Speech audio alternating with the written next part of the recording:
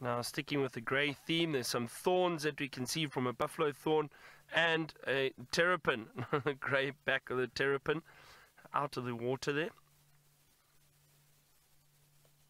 Now we're just down at Twin Dams at the moment, but there are a few terrapins in the water, and I don't know if we can see them, but every now and then we see one floating at the surface. There's one. There we go.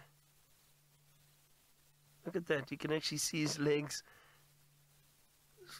Oh, the fly landed on his nose, it looked like.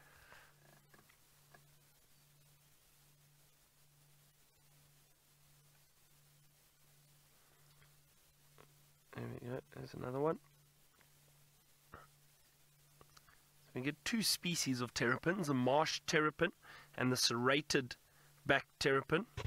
Now, I think this is a serrated back terrapin. They've got like a slightly serrated carapace, or the back of the shell rather, the carapace looks like it's serrated. It's got little indentations to it, and that one usually gets bigger than the others.